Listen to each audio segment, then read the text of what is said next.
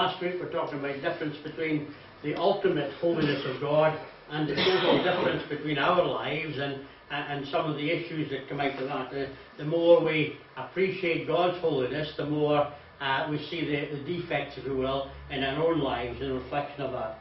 But despite that, we recognise that God loves us and He's there for us. He wants to be there for us. In Exodus 15:1 we get Moses singing, or a song that Israel sang. And Moses and the people of Israel sang this song to the Lord.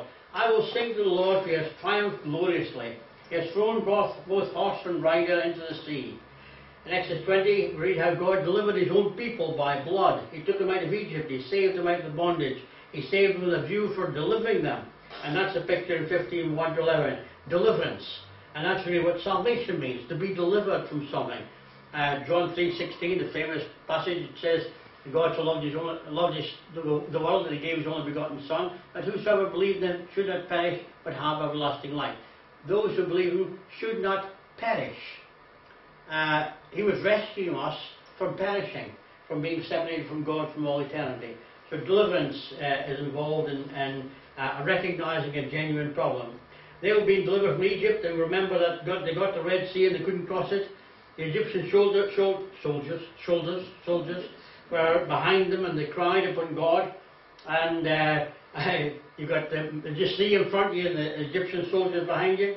Stand and see today, Moses said, the salvation of God. And I believe, in a situation like that, all they would be doing is panicking, absolutely panicking, because they know what the Egyptians are going to do to them, and they don't see a way out. And then Moses stands up and he shows them the way out.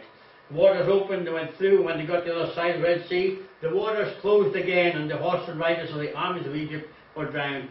So not only did God provide a way of escape, but He shut off, if you like, put a door between them and that which we're escaping from. And sometimes in our lives, that's really something we need to be conscious of. Because 1 Corinthians chapter 10, that's the implication that God will be there for us to provide a way of escape. The sad thing is that we only see the water and the enemy. We don't always see with God the opportunities that God has got before us, and so therefore we just so much for panic about something, we don't take the way of escape because we just don't see it. And that's something we need to be conscious of. Moses said, the other side of the great river shouts and sings praise unto God. The whole people joined together. And one of the expressions of the stanzas of this great song is, who is like unto Thee, O Lord, among the gods? Who is like Thee, glorious in holiness, fearful in praises, doing wonders? It is difficult for us in our cocoon, in our society, when we don't really see God in action in a real, tangible, physical way. God doesn't do miracles for me. When I go to the fridge looking for my apple pie and it's not in there, God doesn't come down and say, ta-da, there you go, and it'd make a huge difference. If He did, what a God! Would I praise Him more? Every time you went to the fridge there was something in it. Can't be bad. Minor miracle, Frank. Minor miracle. But yeah, that was saving me from perishing. No apple pie. It's something. If only God. A lot of people say to us, it's all right for you guys to believe. If I saw something happen now, if I saw Jesus, why doesn't Jesus come back and show us all? Well, it's sad, isn't it? He did it once and for all. He was crucified once for all. He was resurrected once for all time. It's sad that every generation comes up with the same old thing. Well, I can't see Him. He hasn't been raised in my lifetime. And yet the evidence is there. We just don't want. We want the physical. We want something more tangible to prove to us. You show me. You show me. And it's sad, isn't it? Really, we're unbelieving people. Even when the evidence is put before us, we're an unbelieving people. And I'll tell you, if Jesus came back every time that somebody said that, it would scare them to death, wouldn't it? I just wonder myself, how would you feel if he did? Every time you go into the fridge, get half by and God comes down and it's gone. You didn't get one. That's good for you. No. No, they want miracles to do what we want to do, not what we need. And I suppose that's true, isn't it? Yeah. The kind of miracles we want, the kind of we want rather than need, and God supplies the need. The same thing kept happening over and over again. Every Yet miraculous element would disappear. Yeah. Well, what about Take it for the granted. sun rising? That's right. Isn't that right? Well, Yeah. there are seasons coming. Yeah. Oh, well, that's nature, you see. Yeah, isn't that We're right? used to that. Yeah. I was just admiring my snowdrops. I don't know about your snowdrops. My they've lasted ages, and there's no snow. Can't be bad, Yeah. But quite often when the snow's there, you don't see them because they're immersed in the snow. Where's my snowdrops gone? Oh, they're covered by snow. But now you can see them. Oh, snowdrops. Oh, very nice. But really, we don't take the time to notice the blessings that God gives us all the time, and they're all free. That's even a bonus, isn't it? We're looking for the stuff we've got to pay for. If I don't pay for it, it's not going to do me any good. And it's all free. Matter of fact, when I go out of the car tonight, I looked up and I thought, goodness, God's lowered the ceiling. Did you see the stars tonight? Yeah. They're really bright, aren't they? Can you remember Frankie, Gloria Franklin's apple pie? That was nice, wasn't it? I Full of can apple. always remember, was it Gloria and Franklin's one, looks apple pie. Oh, it's beautiful. Factory apples. I can never forget Gloria's apple pie. Yes. Oh, It's Frankie, Frank, next time you Skype Frankie, you'll have to tell him, get Gloria to send an apple pie over for Roger, and I'll share it. I can never forget. I'll give her the right address if I do it too. Is someone not there? Yes, your address. Right. Oh yeah. Yeah. Goodness gracious, we get a miracle, we'll fight over it. I know you were devious like that. You're getting terrible. Yes. So who is like unto thee, O God? Who is like unto thee, glorious in holiness? That's a wonderful expression, glorious in holiness. Isn't that amazing, really? Doing wonders. Yeah, I mean, the impossible happened before their eyes, and just full of awe, full of praise. Who is like thee? You're glorious in holiness. That's really. How many times in our life do we ever think about God in those terms? I think my memory tells me it's glorious in holiness, doing wonders. Doing wonders. Yeah. Okay. Yeah, it is. If you look above the proper verse, yeah, there it is. Fearful in praises, doing wonders. That's Yeah. right, yeah. I'm totally amazed. That's the kind of God we worship. But we lose sight of that, don't we? We lose sight of the glory of our salvation. That's of all the miracles that God could have done by allowing His Son to die for us, He's opened up the opportunity for us to live forever with Him. So that's got to be good news. That's got to be amazing. And yet we take it for granted, you know. In the Westminster Shorter Catechism, the question asked, what is the holiness of God? And the answer is given back, the holiness of God is His essential property. In other words, it belongs to Him and Him and only to Him. That's in one of these Westminster Catechisms.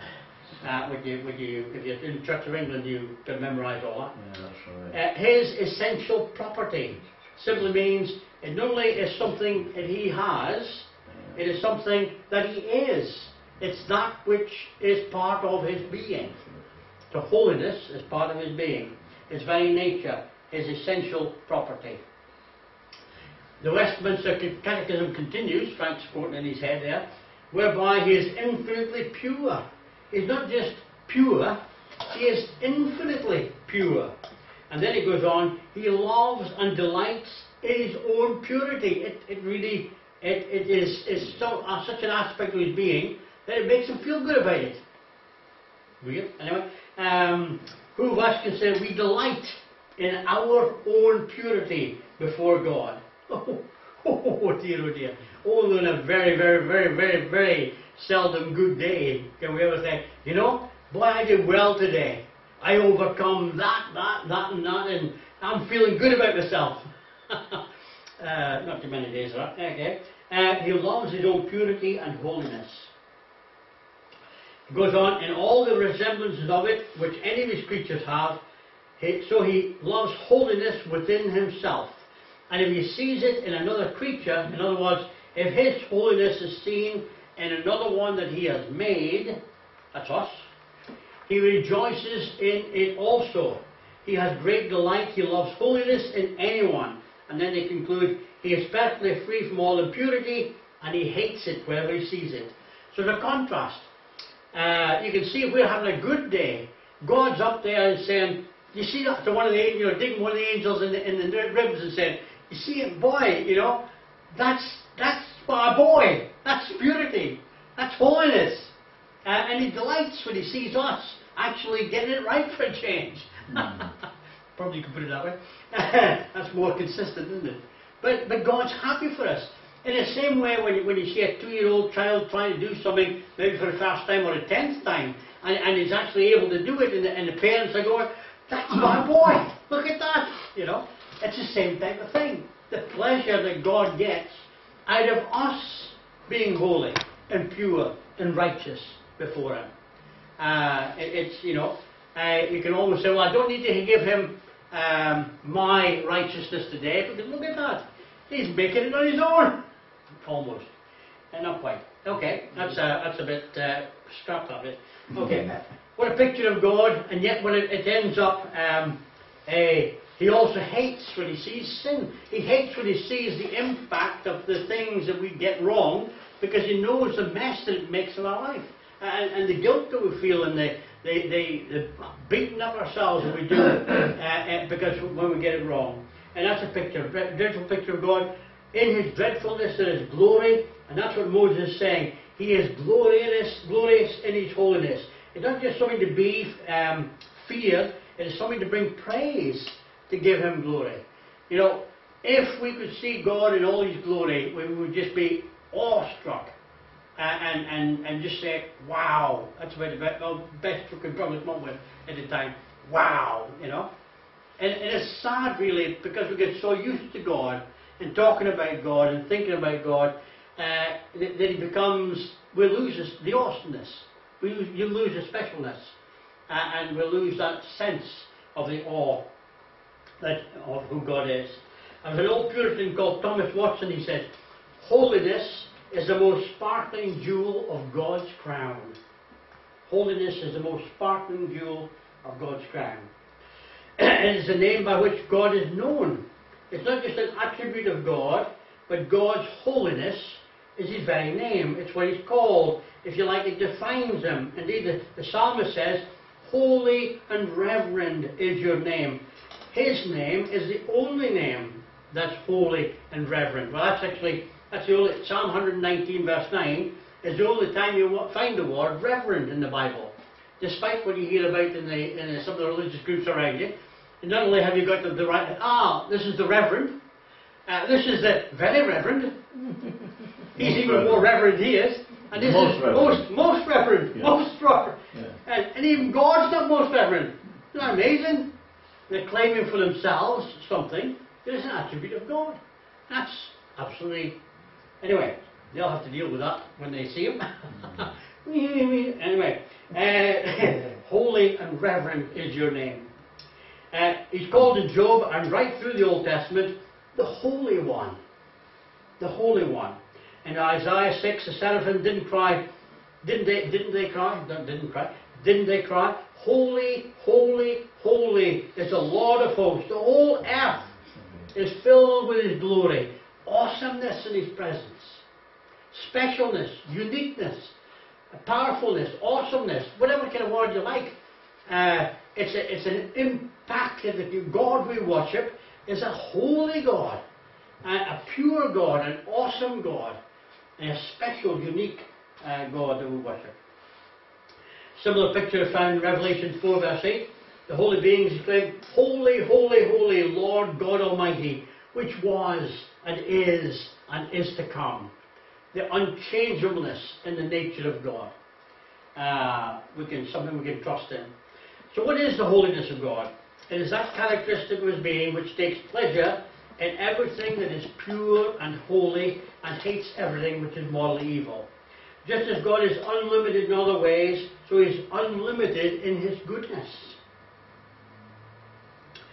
Since there's nothing in His being which is evil, it's impossible for God to be impure, because that would be contrary or different to who He is. That wouldn't be who He is.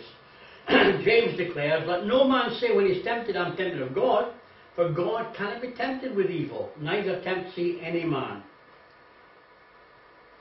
It is His perfect holiness which makes it impossible for sin to tempt Him. Thought a hand might come up there and ask a question, but I'll leave it again. It'll come up again. In the New Testament, each member of the Godhead is referred to as holy. Father and Son and the Holy Spirit are all referred to as being holiness. So holiness is an aspect of godhood, of deity. Holy, holy, holy, thrice holy is our God, and that holiness is what makes Him glorious. It's His power, if it's His power, His omniscience, the fact that He is almighty, that makes Him mighty. His holiness is what makes Him glorious. His holiness is what makes Him resplendent. The eye cannot look upon Him in His purity and holiness. Interesting concepts. His holiness consists in the perfect love of righteousness. It's 100% love of all that is holy. God loves good stuff, good things, getting things right, doing things right. It doesn't fall far short. It's of absolutely perfect. Indeed, within the Word of God, the metaphors, the similes are given to describe that great holiness. It's perfect purity. It is white, perfect whiteness, perfect light, the most pure light, in which there is no darkness at all. It is absolute, uncreated light. He delights in perfect righteousness. Okay? So, I think you're beginning to get the picture. God is special. If we can understand it. Yes. Well, the problem is the language. You're struggling really you're describing the indescribable. That's right. That's the problem.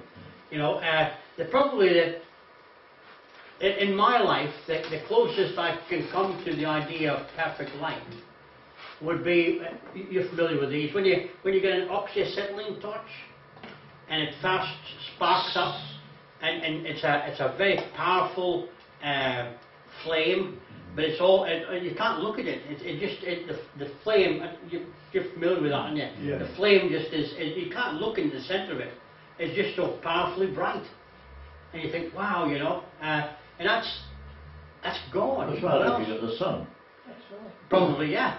So, well, it's even better than looking at it, because you can't really look at the sun either, No, can you can't. Because you can't look at it, because it's just too bright. Yeah, that's right. At least in this light I'm thinking of, you can actually, if you look at light from the edge, you can just see the light coming out of the centre of as a white light that surrounds it. But right in the middle of the white light is this bright, just pinpoint of just pure light. And it goes into colours. Yeah. It's magic to see. If you don't look at it too often, like, but it's magic. But it's the closest I can come to think about the concept of God being light, pure, and holy. That's about the closest I think we can think of, and it's just mind blowing, really. God is light, in Him there is no darkness. He is holy God. He is inherently holy. That simply means He's holy by His very being, by His very nature. That's just what He is. He is holy. We call Him Almighty God, but really the most common way of talking about God is Holy God, our holy God. It's a positive aspect and a negative. He is holy, and the problem with that is darkness or evil is the total opposite of what He stands for.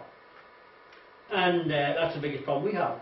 The old prophet Habakkuk said, He is of purer eyes than to behold evil, and cannot look upon iniquity. God struggles when He sees the darkness of sin in our lives, because it's not really just the sin, it's the consequences that He sees, the mess of things. I remember, stupid illustration, I remember up in Skelmersdale, we hired somebody to build a wall, and it was a bricklayer, an Irishman, I'll build that for you. It was about a 5-foot wall, and we went off and came back about a week later to inspect it. It was like a dog's breakfast, really. It was a straight business. Now, if you're a perfectionist, and you see someone like that, your back, the hair, whatever, it just puts you off. We've got a new fence put outside our garden, keep out the riffraff. And Susan was standing in the kitchen, and it was cheesing her off. It really was making her angry. Goodness, look at the fence. It's not level. It's not level, she says. And I said, it is level. She says, no, it's not. Look at it. It's not level. Well, you know where we live. We're on a slope. The garden's on a slope. We've got about 4 slopes going on in front, and of course this fence is level. But of course, against the background of everything else, she said, I'm sure it's not level. So I had to borrow Terry's spirit level, and because the guy was coming back to finish it off, so she was going to tear a strip off everybody, and it's not level. So she took the spirit level out, and she's, it's level. Isn't that funny? But because she, some people don't like pictures that hang just slightly off. They don't like things that do, and it really annoys them. Well, how much more is it going to annoy God when He sees the mess that sin makes in our lives? If you're really a good craftsman, I mean, Berlin, you must see it all the time. Being which one's the best? Joiner? Joiner. Yeah. If you see a joiner and he sees a job a carpenter has done, which is more like my kind of work, it must drive him berserk. Look, why did he even bother? or the reaction, tear it down and rebuild it. You usually say, if you think that's bad, see the one I did earlier. You'll have to explain the difference between a joiner and a carpenter to us. A joiner is a bench man, mostly working in the joiner's shop. Oh yeah. Building furniture, building the things that the carpenter will go and put on a building site. Oh, I see it. It's a higher standard. The roof. Better qualified than the carpenter. To the carpenter and he puts it in place. Yes, he does everything to a higher standard. Just like on a building site, you talk about jobbing carpenters, and these are the guys who put up all the kind of rough work. Oh, yeah. And if you go in, you think, goodness, there's a big gap there, and this, that, and then you think, what is this? But then a joiner comes along, and when the time he's finished, you don't see all the mess that the carpenter's made, because it's finished off properly. And that's like, God must, sometimes when you meet people who have got that kind of high standard, like my wife, she gets really annoyed when she sees things that are just not quite right. And I don't know how she's lived with me so long, but anyway, the reality is, it's annoying, you just can't. And I said, well, it's all right. And she said, it's not all right. God, how's God going to feel when He sees us? Well, He does. He sees us. Well, and He remembers our frame. That's the beauty of it. And remembers that we're dust. He knoweth our frame. He must say that to himself every day of the week. They're only dust. I've done my best with them. When the prodigal looked at the son, what did he see? Yeah, the son. But he loved him just the same. Yeah. And that is the real key. It's the essence. Because obviously in this kind of study we're talking about the ideal, the reality of the ideal concept of God, as against the backdrop of the reality of sometimes the mess we get ourselves into. But the beauty of it is that God has found a way of looking at us and seeing beauty in our life. That's the amazing thing. That is truly the amazing thing. God is in love with us. And He's looking at us through rose-tinted cross spectacles, resurrection spectacles, and He sees something beautiful in us. The average parent as a child, and I see this all the time. You see a little baby not long born, and the mother says, "Look at that! Isn't that beautiful?" And you look and think, "Goodness, it's pruned, it's like mottled, and that's beautiful." You get your eyes tested, but in the eyes of the parent, that is beautiful. And I must admit, I'm not one for babies' faces. seeing beauty in babies' faces, all right?